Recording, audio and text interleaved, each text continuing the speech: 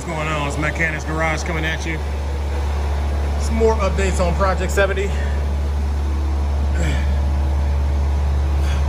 had to come down and put in some new suspension in the rear. Got new springs, new shocks. Got brand new brake lines going across there. Did that on the driver's side. Also went around passenger side, same thing. See a brand new line going across there. It's got the tag on it.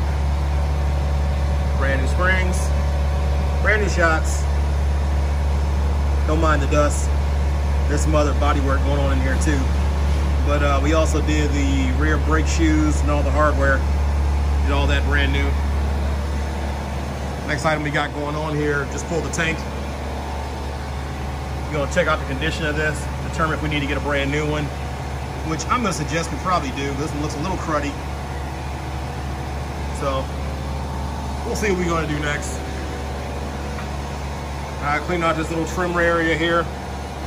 We gotta get some new rubber. So we'll probably go ahead and order that.